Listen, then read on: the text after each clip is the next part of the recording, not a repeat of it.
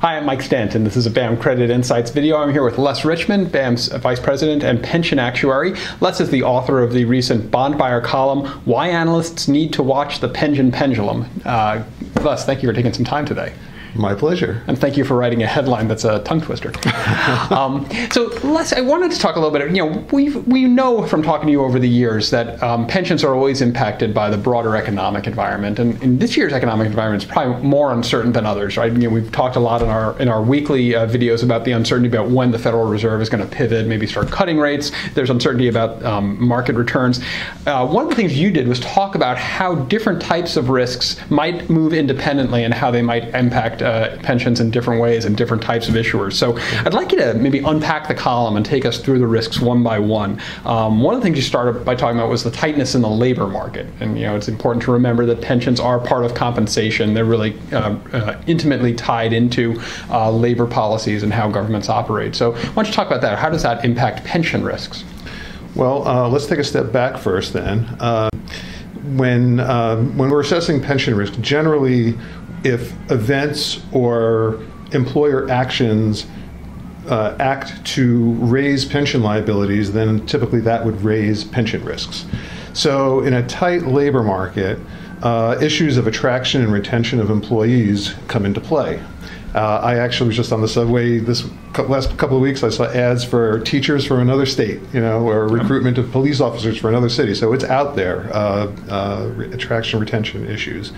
So a way that employers sometimes will act to counteract those issues is with money, okay? And that's your compensation and benefits. So if you're talking about compensation, if they are raising their salary scale within their scheme or in attracting new recruits, salary plays into the pension calculation. So that could raise pensions higher than what the actuary is expecting and raise unfunded liabilities and increase pension risk. Another thing that employers will do is improve benefits. So that's the compensation and benefits, the improvement of benefits. Well, if benefits are improved in some way, increasing health benefits, putting employees back into a more generous pension tier, that would increase liabilities as well, so increase pension risk. So one side is the direct compensation, that kind of is a backdoor to increasing pension costs. The other is just directly increasing the pension benefit itself. Correct. Now, before we go on to the other risks, maybe we should take a step back. How does the pension cost increases translate to risk for municipal bond investors? What's the nexus there? Well, remember, BAM has an irrevocable commitment to step in and pay debt service in the event that the issuer can't. And so we look at all different types of risks that could possibly impair an issuer's ability to pay their debts. And we're looking, of course, over a very long-term time frame there. But so pension risk is the risk that pension and OPEB costs, other post-employment benefits costs, could rise to such a degree that they could impair an issuer's ability to pay their debts. Crowding out other kind of crowding out those ability to make those payments. Okay, so back into the column. One of your other points was the potential for budget deficits. Obviously, there's been a lot of headlines. The state of California, most notably, is projecting a large budget deficit for their next fiscal year as federal money is winding down and people are emerging from the pandemic. I think it's obvious why budget deficits is a concern for investors, but why is it a pension issue specifically? Well, as we saw after the Great Recession, 2008 and 9, one of the things that happened was in an effort to balance budgets, close budget deficits, issuers actually cut back on their pension contributions. Of course, that doesn't mean that the liabilities for those benefits goes away. So, if you don't make the contributions now, it just defers them to the future and increases budgetary stresses, in future years. And so that's something that you're going to be watching closely. Oh, absolutely. And we'll get in a little bit in a minute, just like what your methodology is, but I want to keep going through the risks first. Okay. So inflation is probably the biggest uncertainty in the economy broadly, and how that's going to impact municipal budgets. Again, how is that going to potentially impact pensions?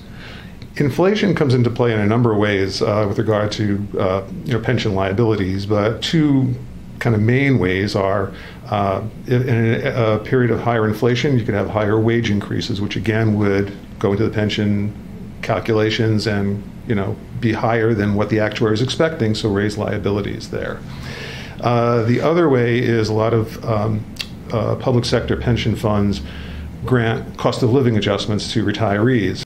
And, the actuary makes assumptions about what those cost of living adjustments are going to be, and in a period of higher inflation, most of those COLAs are pegged to inflation in some way. So those could come in higher than what the actuary is expecting as well, again, increasing liabilities and pension risk. I think it's really interesting where you talk about how inflation might be different than the actuarial assumptions. It's kind of a throwback to earlier this decade where investment returns were differing from actuarial assumptions, and there was a kind of widening gap in a lot of pension systems. And one of the things we saw over the last couple of years is that a lot of systems restated their expectations for investment returns, kind of made them more realistic, or at least more closely tied to recent history. But you may see that divergence reemerging in other ways through inflation. So something to definitely keep an eye on. So the last point is kind of that most traditional risk, the investment risk, and obviously pensions are large pools of capital that are deployed in the marketplace. Issuers and their actuaries are counting on them to earn a rate of return, and they may or may not get the return they're expecting.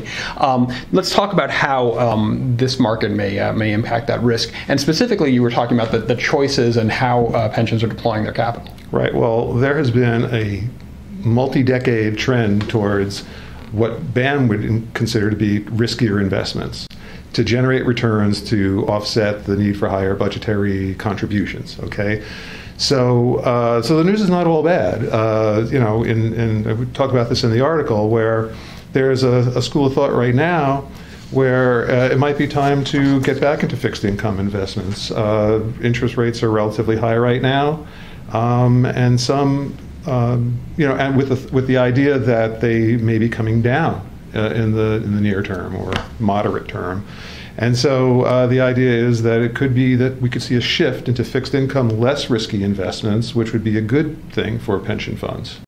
So one of the things you do here is you do your own analysis of pretty much every pension fund that's guaranteeing benefits to employees of the issuers that BAM insures. So how many are you looking at now on a given year? How many? Oh gosh, I probably do between primary deals, secondary deals, and surveillance activities. I probably do about a couple of thousand a year. Wow, and so some of them are very well funded from an actuarial basis. Some of them are less so.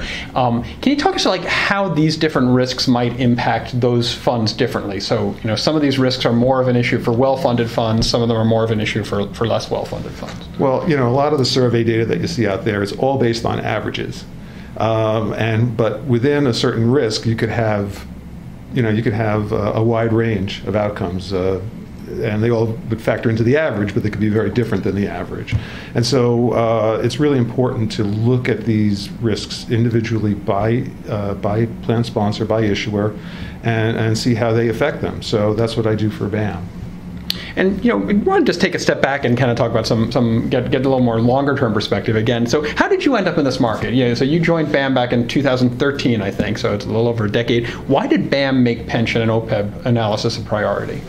We weren't, thinking back to that time, BAM was founded in 2012. It wasn't that far removed from the Great Recession, where there were a lot of pension problems, a lot of what I was talking about, where employers were cutting back on their pension contributions and deferring risk into the future. And, of course, we have this long-term commitment, and it's not revocable. So our founders, Sean McCarthy, Bob Cochran, our Chief Credit Officer, Suzanne Finnegan, they all thought, we really should be taking a close look at this risk. And so they took the step of hiring an actuary, which is what I was for over 30 years before coming to BAM. I'm still an actuary, but a consulting actuary is what I was. And I've really enjoyed looking at these risks for BAM. It's using my skills in kind of a different way. I really am. It's been a great ride. And so you kind of hinted at this, but how has your work changed over that decade? So when you started, you mentioned there was a lot of discrepancies in actuarial assumptions across issuers. You spent a lot of time, as I recall, normalizing those assumptions, trying to bring them back. What's different today, and what are the big issues you face today? Well, over time, I've done a lot of fine-tuning to our original methodology. It's still the same methodology. We're going for comparability across issuers within sectors, credit sectors. But as time has passed, I've learned a lot of the nuances of different pension funds, and I've had to take steps to to take them into account and still try to maintain that comparability that we're going for. So, so it's been a lot of fine-tuning with the same basic principle, which is comparability, conservatism. Our methodology is basically a stress scenario that says, well, you know, if an issuer can afford these costs now, they should be able to afford actual costs over the long term, which is our time horizon for looking at these risks. And you also have always included OPEB calculations. You were probably ahead of the curve on that a little bit. I am glad to say yes. We always have. There's a thought in the world that OPEB is not as hard of a liability.